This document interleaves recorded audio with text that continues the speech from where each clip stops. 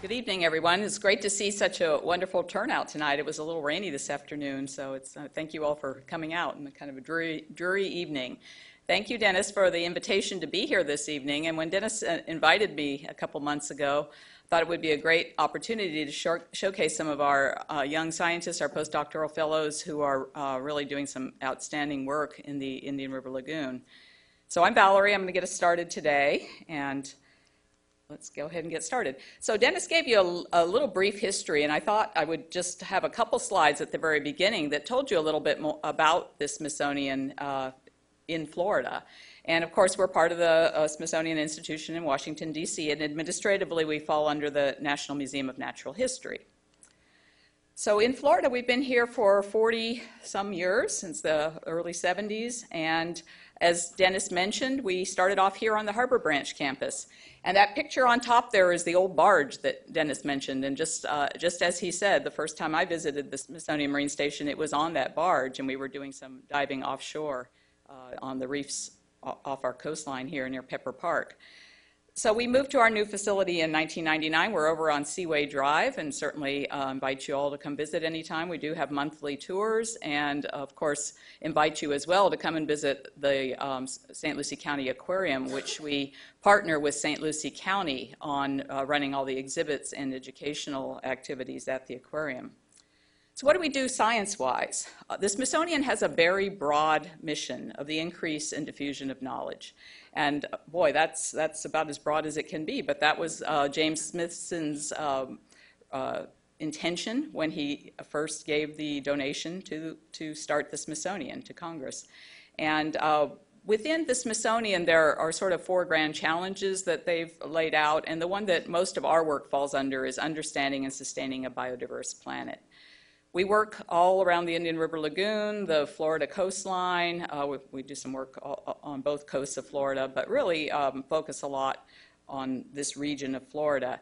And this marine station has over 1,100 publications on work on marine biology, ecology, studies of biodiversity, what species are out there, what's their distribution and biogeography, and some evolutionary studies as well.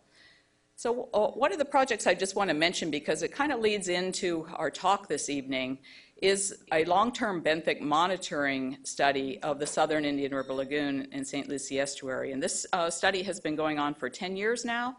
It's currently funded by the U.S. Army Corps of Engineers, and it was first initiated by one researcher, Bjorn Thunberg, at the laboratory, and currently managed by another person, C. McKeon. So this project has taken quarterly samples at a variety of sites in the St. Lucie Estuary. You can see the sites here, and the southern Indian River Lagoon. So we don't really sample right north of Fort Pierce right now. The green dots here are the currently active sites that we've been monitoring for this full time. Some of the red dots were initiated early on, but we're not continuously monitoring those. We've also extended up a little bit in the Vero Beach area with some other funding. But as I mentioned, this study's been going on for some time and is starting to yield some insights into the distribution of animals, how these soft sediment dwelling animals can give us indications of the health of the Indian River Lagoon. That particular study led us to become involved in this other project, which is really the crux of what we're going to be talking about tonight. It's looking at surveying and grazing characteristics of animals in the northern Indian River Lagoon system. And this is part of a much bigger project that the St. Johns River Water Management District is sponsoring, an IRL harmful algal blooms investigation. And the names listed here are just the people in our team that are working on this at the Smithsonian. There are other researchers at other institutions. Dennis Hanasak is involved, other researchers here at Harbor Branch, as well as researchers from FIT. A couple folks in the audience I know are working on this program. So it's a much larger program. And the impetus for this program really was trying to understand some of the major algal blooms that we've had in the Indian River Lagoon over the last 3 or 4 years that have led to what many of us have read about in newspaper articles and on television, die-offs of seagrass and other things. So Here you see from a recent paper kind of the graphical images of this super bloom that occurred in 2011. And we still don't fully understand the cause of this, but what you see in the picture here is the redder colors, the oranger colors, are very high chlorophyll levels, which are indicative of high concentrations of microalgae or phytoplankton in the water column. And just look at how we progressed through the fall there. By October, most of the waterways were very, very densely covered by what became known as the super bloom because it was so intense and so broad throughout the northern Indian River Lagoon system. And you begin to see it start to fade in November and December. But then there was a second bloom in 2002 that also caused some problems. And of course, what happens when the algal densities in the water column become so dense is that it starts to block the light to any photosynthetic organisms on the bottom. And that's what really caused a lot of the damage to the seagrass populations that we've heard about. So for any kind of bloom of algae, whether it's macroalgae like seaweeds, or microalgae like these phytoplankton, or plants on land for that matter, they can be controlled in a couple of different ways. From nutrient enrichment and light, of course, fuels plant growth, but additionally, grazing can control those populations. The algae can start to grow, but if the herbivores can keep pace and eat it, then you don't really get what we often refer to as a bloom, which is these very, very large, out-of-control populations of algae. So our whole focus in the IRL Blooms Investigation program is from this herbivory angle, what ecologists often refer to as top-down control on the algae because it's consumption of the algae, and trying to understand better what kinds of things eat these microalgae in the lagoon, how that might help control algal blooms, and really getting at whether these filter-feeding organisms can provide mitigation against algal blooms. And so on this picture, you see some of the different filter-feeding organisms that are common. These are ascidians here and here, and barnacles, very important, bryozoans, oysters, and sponges. We'll be talking a little bit about, or mentioning something about almost all of these tonight. And all of them feed on particles in the water and can feed on microalgae. So as part of the project, we're looking at both infauna, and that means the sediment-dwelling animals, so the things that live down in the sediments, as well as what we're calling epifauna, which is things growing on solid surfaces, like dock pilings or seawalls or any mangrove roots, anything that things can attach to. So this project's been going on since early last year, since early 2014. Our very first thing we did was go out and survey 90 sites all up and down the Indian River Lagoon system. So we have, all the water bodies, the Mosquito Lagoon, the Banana River, and the Northern Indian River Lagoon, all surveyed as part of this. And this was to go out and try to get a good idea of what the biodiversity of the organisms was, a little bit about their distribution, how similar the sites were, and that sort of thing. And from that, we selected 27 sites that became sort of our permanent monitoring sites for the duration of this project. So every quarter now, we go out and collect infauna samples, so sediment samples, and epifauna samples from these sites and bring them back to the laboratory and study everything that's in them, basically. So for the infauna now, which are shown up there, we do the sampling with this thing called a petite ponar. It's like a grab sampler, like a big set of tongs or something that snaps closed, catches the sediment, come up with a blob of sediment about this much, and then it's sieved through meshes so that we retain everything that's greater than half a millimeter in size, so 500 microns. And those things are then all sorted and preserved and brought back to the laboratory where some of the real work begins. And at the same time, we get environmental parameters while we're out there. So they're just a snapshot, of course. They're just a sample while we're out there, but we'll get temperature and salinity and oxygen and everything during the actual sampling period. And as I mentioned, the lab work is pretty intense in these infaunal studies. You're sorting through sand grains, coarse bits of shell hash, and other things to pick out the actual little animals and identify them and enumerate them all. So we have, fortunately, a couple of very talented technicians working on this project, Katrina Bayless and Michelle Stevens in the lab, and others who have been helping them, who have really become experts in some of this fauna. And these are, across the bottom, you just see examples of some of the kinds of things that we pick out of there. And just to show you a little bit of data on some of the kinds of animals we find and where they're located in the Banana River, Mosquito Lagoon, and Indian River, you see some similarities in the animals that occur, but the overall composition can be a little bit different from site to site in terms of what animals are most abundant, which are less abundant. We've got now about 5 sampling periods, and we're beginning to see maybe some hints of some seasonality that we will try to follow up on a little bit better.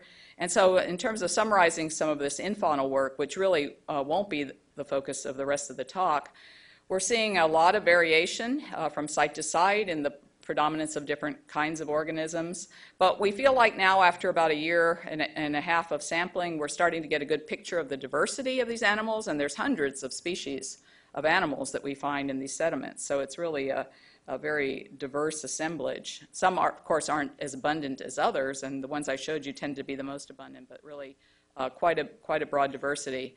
And to really pick up the seasonality, we'll continue sampling for the next year and a half, and hopefully maybe after a few years really start to see if these seasonal patterns are predictable and co-occur every year.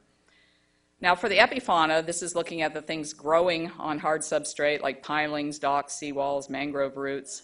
We're assessing the diversity and abundance by percent cover. Some of this is done by video transect means. Some of this is done by scraping things off and bringing them back to the lab and identifying them. So it's kind of a mixed methodology.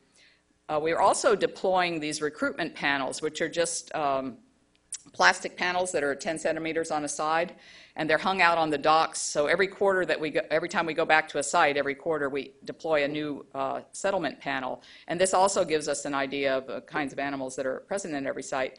And you may not be able to identify everything here, but you can see that there are some real differences among these panels that come from different sites. This one has a lot of barnacles on it, and these tube worms, these little white things, tube building worms. We have a lot of bryozoans on this one. This one tends to have a lot of tunicates, and this one kind of has a mixture of barnacles and others. So fortunately, we have some people at the lab that are very talented at identifying these animals and have been studying recruitment panels for a long time. So they're really, really good at identifying everything. And just some initial results on these epifaunal samples. We see on the graph there, you're seeing the species richness, which is just the number of species on average at each site. And what we see here is that we didn't really see any notable differences by region. That is, whether we looked at the Banana River, Mosquito Lagoon, or Northern Indian River. But we see some clear separation by habitat type, a little bit higher species numbers on the artificial habitat, like seawalls and that sort of thing, than we see on the mangrove roots. So that's kind of interesting. And already we've got over 100 species, and that was just in the first sampling period, so we have probably 200 or so now. But I want to point out this one animal that's really dominant. This is the barnacle, Amphibalanus eburneus, and it's really one of the few dominant things that's there. And we also see, of course, sponges, cnidarians, bivalves, all sorts of other animals. But what you see in this graph is the percent cover of barnacles, and 100% would be the whole entire surface covered with nothing but barnacles. And you can see that at some of these sites we approach that with 80% or more of the substrate covered with barnacles. So this one is extremely abundant, and Chris is going to come back and tell us a little bit more about this barnacle. So in terms of our current and future directions, we're going to be continuing to monitor these sites quarterly for both the infauna and the epifauna. And then a couple of other areas where we're really finding some interesting results are in the sampling for stable isotopes. And Chris is going to come up now and tell us a little bit more about that work. And then following that, Eve will come up and talk to us about some of the grazing experiments she's been doing with dominant species like oysters and clams. So let me go ahead and get Chris up here.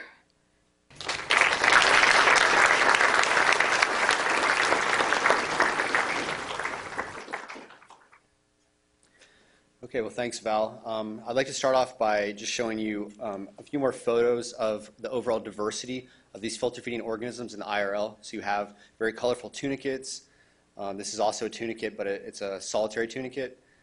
Sponges grow in many locations. This is a bryozoan, different types of bivalves. You also have other mollusks, tube worms, another example of a mollusk, and finally the barnacles. And so really our question right now is figuring out what the diets of these organisms is. What are these organisms eating? What's their role in these ecosystems? And so filter feeders have several different methods for feeding. So some, like this bryozoan and these barnacles here, they have these specialized structures. You can think of them as tentacles or fans. And so, for instance, with a barnacle, when a barnacle is feeding, this fan or comes out of the shell and sort of pulses in the water column. And because this fan has these very small hairs on it, these hairs capture very small particles in the water column, and then the barnacle is able to bring those to its mouth and digest them. So that's the way that one set of organisms feeds. Another set, which Eve is going to talk a lot about, which is bivalves. Bivalves and another group called tunicates, they actually actively pump water into their bodies, and they run the water either through their gills in the case of bivalves, or in the case of tunicates, it's sort of like a mesh or a fine sieve. And so particles that get caught in this mesh or sieve can then be consumed. And one of my favorites is sponges. So sponges are not that common in the IRL, but they're very common in other areas of the oceans. And so sponges actually, they pump water into their body by a coordinated movement of just single cells. And sponges are extremely good at filtering water. This is an example of this sponge here this is a video I actually took of a sponge in the Caribbean, off the Caribbean coast of Panama. So it doesn't quite look like the IRL, but it's, so this yellow dye is just used to visualize the movement of water. And so what I'm going to do is when I press play, you'll see me release some of the dye from the syringe, and the sponge very rapidly will take this dye up. And what it's doing as it does that, it's filtering that water of bacteria. And then some of these holes here, this is actually sort of like it's where the filtered water comes out.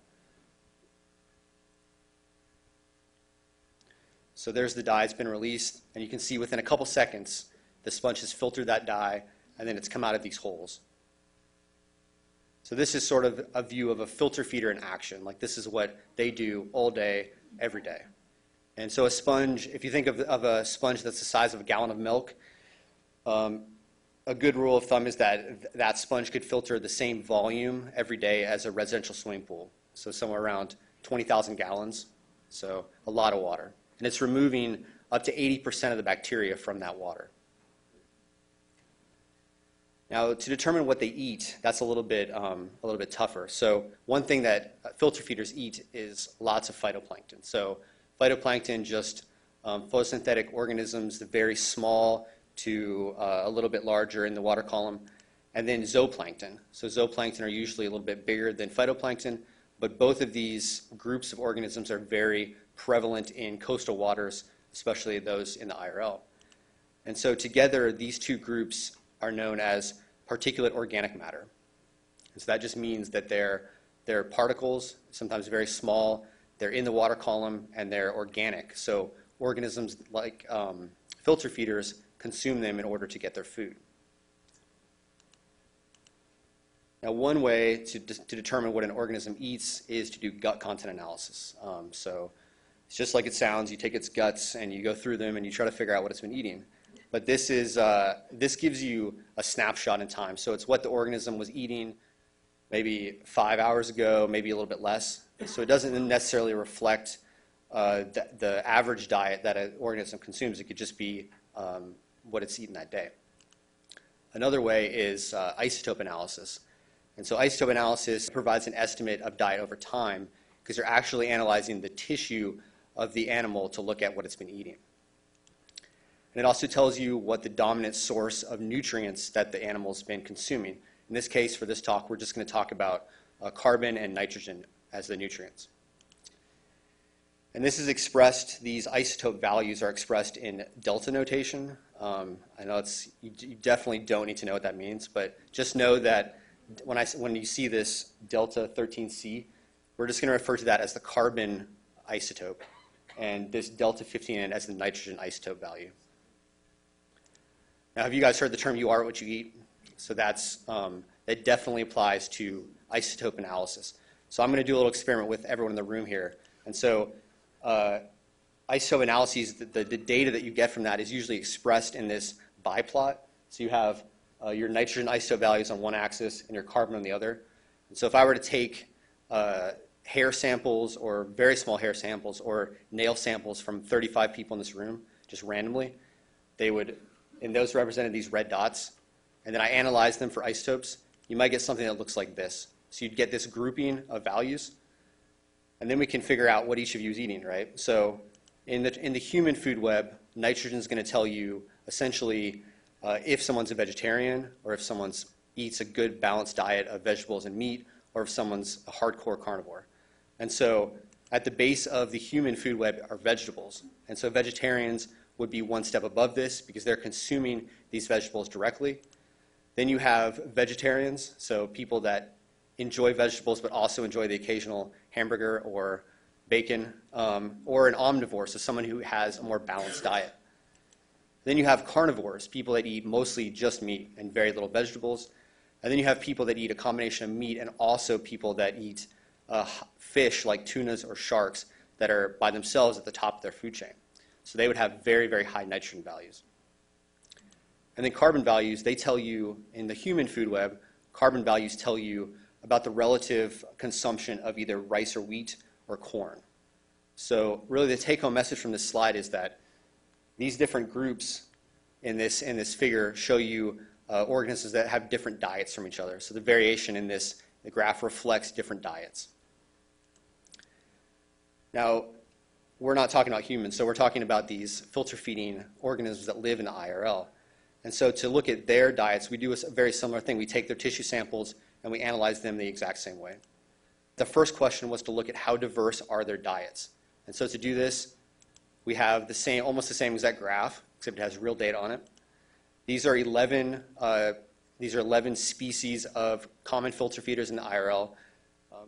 Obviously, these are scientific names, so you don't have to know what they are, but just know that they represent a wide variety of different species. You have barnacles, you have the tunicates that I showed you, you have, there's no sponges, but you have different bivalve species, so it's a wide range. And so based on what I talked about before, if all of these different animals were grouped together, that would mean that they had a very similar diet. So these data are not the actual data from this experiment. If you look at the actual data, you can see that they're spread out quite a bit on this figure. So you have this one here, this pink value, has very, very low carbon values, while this one over here from the IRL has very high. So those organisms likely have distinct diets. And there's even some differences in this little grouping here in terms of sort of where they sit in this figure. It suggests that they have unique diets. So some of these organisms might be consuming more of the zooplankton group, some might be consuming more phytoplankton, or even some of them might be feeding on a specific size of the phytoplankton, whereas others might be feeding on a different size. Now, Val mentioned that the barnacles were one of the most abundant and dominant species all throughout the IRL, and they're at pretty much every single site, like she said. We've already seen a photo of this settlement plate. So you can put the settlement plate out completely clean, and then in 3 months, it's almost completely covered with barnacles. They're also on mangrove roots. So any site you go to, if you pick up a little mangrove root, it's usually covered in barnacles. And also man-made structures like docks, bridges, and pilings. So because barnacles are pretty much at every single site, we really wanted to look at how barnacle diets shift throughout the IRL. So what are they feeding on in different areas of the IRL? And also look at if their feeding is specific. So are they eating the same thing at each site, or are they feeding on just local sources at each site? So just general particulate matter at each site. So to do this, we went to Val was talking about the 27 sites earlier. So we actually added 3 sites, went to 30 sites in the IRL. And so this spans all 3 of the lagoons. So you have Mosquito Lagoon, this is the Indian River Lagoon, and this is Banana River or Banana Lagoon. And at each site we collected barnacles. So we got 10 species or 10 individuals of barnacles at each site. We also got water. And so the water is used to get an estimate of the isotope values of particulate organic matter, which is all these particles that we talked about earlier, so phytoplankton or zooplankton. And so if you take a bucket of water from the IRL and you filter it through this very fine filter, what you get is this sort of, well, it depends on what site you go to. Some sites are very green, some sites are very brown, so it really depends. But that's what you're catching on this filter is all of this particulate organic matter that these filter feeders could be consuming. And so we took the barnacle tissues and we took the water samples, the particulate organic matter, and we analyzed their isotope values. With the question, are barnacles selective feeders, and how does their diet vary across the IRL? So you have the same graph that we've seen before, and these are the barnacle isotope values from 30 sites. And they're color-coded by lagoon, but you can see that that doesn't really necessarily tell the whole story. So the mosquito sites are somewhat grouped, those 4 sites there, but the banana and IRL sites are pretty much all over the place. So these diets are extremely diverse across these sites, suggesting that these barnacles might be consuming, have different diets throughout this IRL. Now we wanted to follow this up by looking at the relationship between the isotope values of particulate organic matter and the isotope values of barnacle tissues, with the prediction that if barnacles are just feeding on general sources of organic matter in the water and are not being selective, that there would be a very strong relationship between these two. And indeed, there is. So this is, you're looking here at the relationship between the nitrogen isotope values of particulate organic matter and the nitrogen isotope values of barnacle. And you can see that at sites with higher nitrogen values, those barnacles also have high nitrogen values. And so that just suggests that these barnacles are feeding on sort of whatever particulate matter is present in the water. And they're not being selective. They're not selectively removing a specific item from that group at all these different sites. They're just eating what's there. The same trend is apparent for carbon. So it just, it's well supported with both the nitrogen and the carbon isotope. So barnacles are not selective. So in conclusion, these filter feeding communities are very diverse. Val showed you some photos of these organisms, and I've shown you some more photos. But it's not just about their taxonomic diversity, it's also about their diverse diets. And so this is just another example of how biodiversity is important. So the more biodiversity sites with the more filter feeders, it's likely that more of these particles will be removed every day by these filter feeders. And this is playing an important role in the lagoon, not just in terms of helping keep the water clean, but also some of these filter feeders might be capable of consuming harmful algal blooms, which is, as Val mentioned, is the theme of our current research. Now, barnacles are especially interesting because they're present everywhere. And so you can think of as barnacles feed, they're taking a sample every single day, every minute of every day that they're feeding. They're sampling those local conditions. And as they grow, they're taking that food and that signal and they're incorporating it into their tissue. And so this is very powerful because we can show up to a site and we can collect barnacles and we can measure that signal and we can determine what's been going on at that site over the last couple months. So I've shown you that these barnacles are recording what's going on at sites throughout the IRL, but we're also collecting these barnacles every 4 months. And so that's showing us how these sites are changing over time as well. So it's a very powerful method to look at what's going on in local ecosystems. And of course, there's other filter feeders in the IRL. Oysters and also clams. So these used to be, historically, these used to be a very dominant and abundant organism throughout the lagoon. And so this is Jack Island, a site quite close to the Smithsonian Marine Station. And then this is up in Canaveral National Seashore. And so both of these represent relatively healthy oyster reefs. They're kind of small, but they're relatively healthy. And so Eve is going to talk to you a little bit about two bivalve species, the oyster and the clam in the IRL, and what their feeding biology is like. So thank you.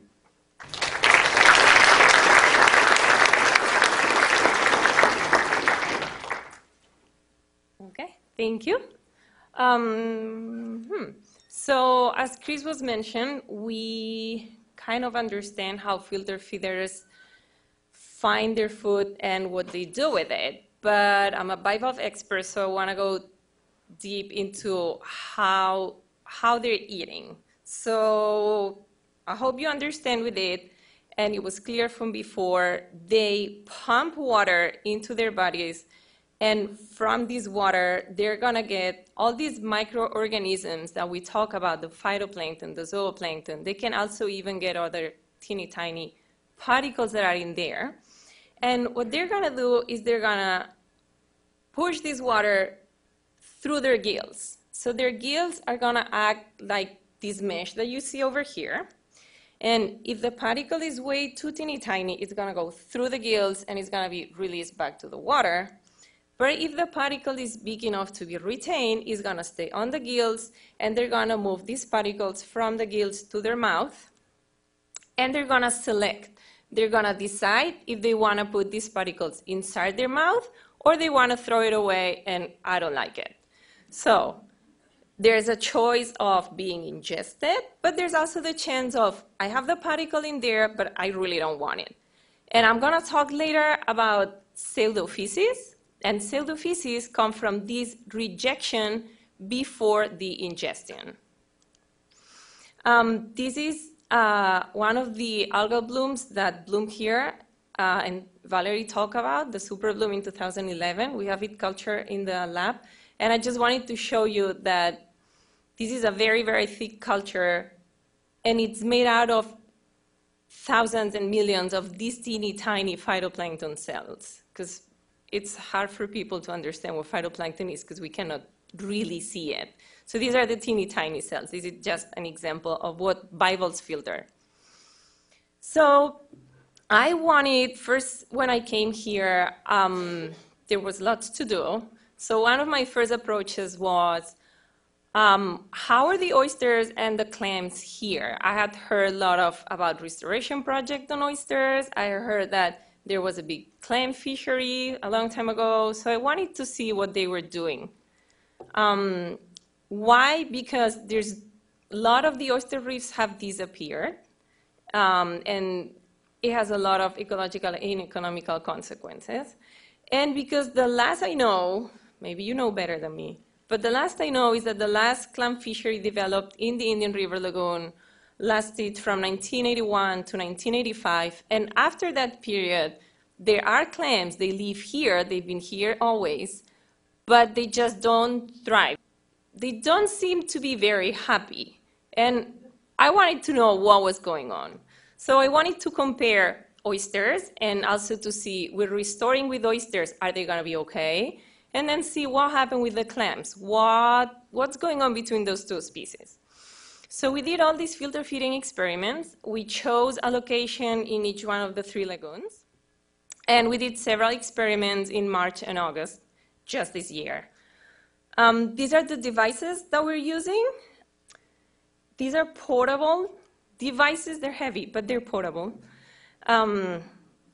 So I'd like to explain how they work. This is a proof that they exist, but I'd like to explain how they work with this diagram. So you set your underwater pump, wherever you want to do the study. It pumps the water up these 2 common chambers.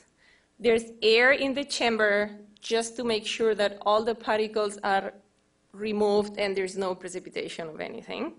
And then from this chamber, we have teeny tiny tubes that go to each one of the individual bivalves that I have there. These little laces are to control the flow, so I know that everyone is receiving the same flow, and then the water flows through the bivalve and then exits the chambers.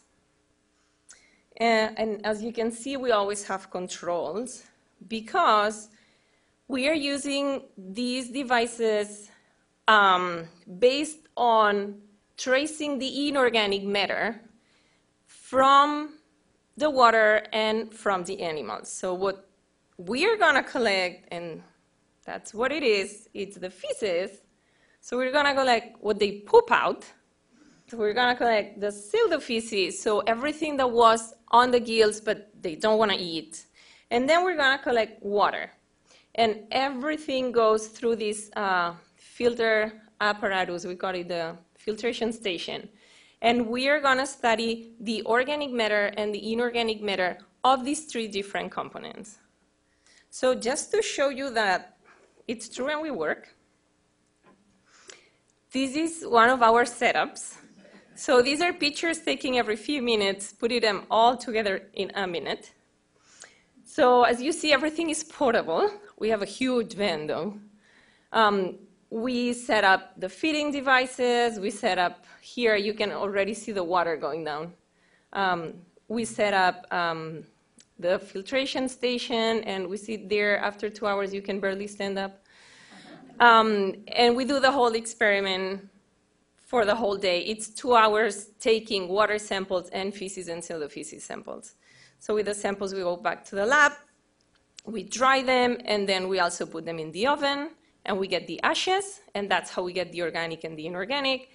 And what do we do with those numbers? So we're going to study the feeding behavior. And what does it mean? So it means we can estimate the volume of water that goes through their gills. So that's how many liters per hour circulate through their gills. So with it, because the water is carrying whatever we want to eat, we're going to know how many particles, so the milligrams per hour, of things that we're going to have retained on the gills. So as you all already know, not everything that I have retained I'm going to eat, because I don't like it for whatever reason, and I'll let you know later. So those are going to be pseudofeces, so we can estimate how much of this material is rejected. Once we are inside the bivalve, so this represents being inside their digestive system, we can calculate how much is the ingested matter, how much organic, how much inorganic, many other things that I'm not talking about. And very importantly, what is the efficiency of the whole feeding process? So how efficient I am, and I always call it like how happy I am in this environment. So going to results, first of all, I want to talk about the water that we have. So this is the total particulates matter, like everything. And this is just going to be the inorganic matter. So silt is the main component of the particulate matter. It means that when we have more things, this more is silt. So when you see more color in the water and people said, oh, it's super colorful, they're going to have so much. Not really. They're going to have a lot of silt to deal with that's going to go through their gills, and that's not going to be very helpful for them. So also, that can trick us a little bit. We can think, okay, Mosquito Lagoon is the one that has more total particulates, as you can see over here. And I'm just plotting all the data from all the experiments, from all the seasons, because I want to make it simple. But that was repeated throughout all the different experiments. There's more in mosquito, there might have more things to eat. Nope. They have more things to eat in Banana River. So even if I have more total, I have less organic. That means they're going to be more silt, so there are going to be some issues in the mosquito, while in the banana, even if they have less total, out of this less total, there's much more organic. I hope you're following. Okay.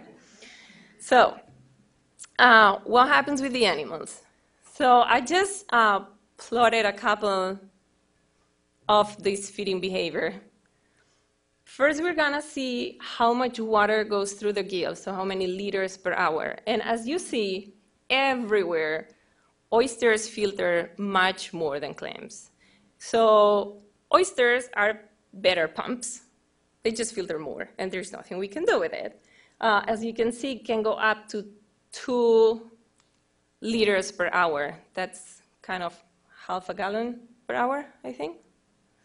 But if we look at the whole efficiency of the process, we look at how happy they are, even if oysters were always taking more water through their gills, Banana River is the site where both oysters and clams can be as happy or as unhappy. And only here, oysters do much better than clams. And remember, the Banana River is the one that has less total but higher organic. So what's going on? If we put all the data together, and now is when you get totally lost. Oysters, we know they filter more. There's more water, and therefore there are more particles going through the gills. And that's, as I said, because they're better pumps. But oysters are very good at rejecting the material that don't want to ingest. So they produce huge amounts of pseudofeces, if you remember the name. So because they do that, they can increase the organic matter on the gills, so they can increase the organic matter that they end up ingesting. So even if there's a lot of inorganic outside, they don't care. They're going to sort it out, and they're going to ingest the organic matter, which is what they want. So the efficiency of the whole process goes up to 60%. But poor clams, they're not good at that. So the more matter you have in the water, the more silt they're going to end up ingesting because they cannot pre-sort it. So they cannot increase the organic matter inside their stomach, and therefore their efficiency is much lower. Ta-da! So nobody remembers any number, but just remember the smile.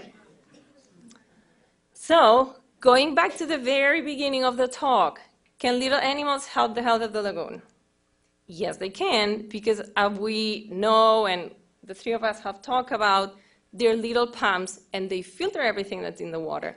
But the way water is now, we do not recommend using clams for restoration purposes because they're not going to be happy out there. As we know also, barnacles are not picky. They're not picky eaters, but bivalves are. But that doesn't mean we want barnacles all over and we need to get rid of the bivalves. Biodiversity is very, very important. So they all have their role. They all need to be out there. We just want to know where they're going to be better and why we have these abundances. So if you want more information, there's been a video released in Water as Habitat series, and we also have the newsletter outside. I don't know if you saw it and if you want to grab it and go through it. And there's news also on Florida today about all the research that we're doing. And I just wanted to thank the funding agency and everyone that's been really so helpful to us, because without so many hands, we wouldn't be doing as much as we're doing. Thank you.